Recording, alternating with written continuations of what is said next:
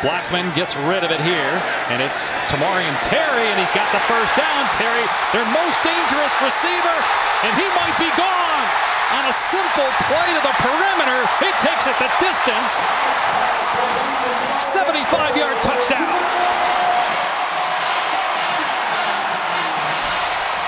Such a weapon in one-on-one.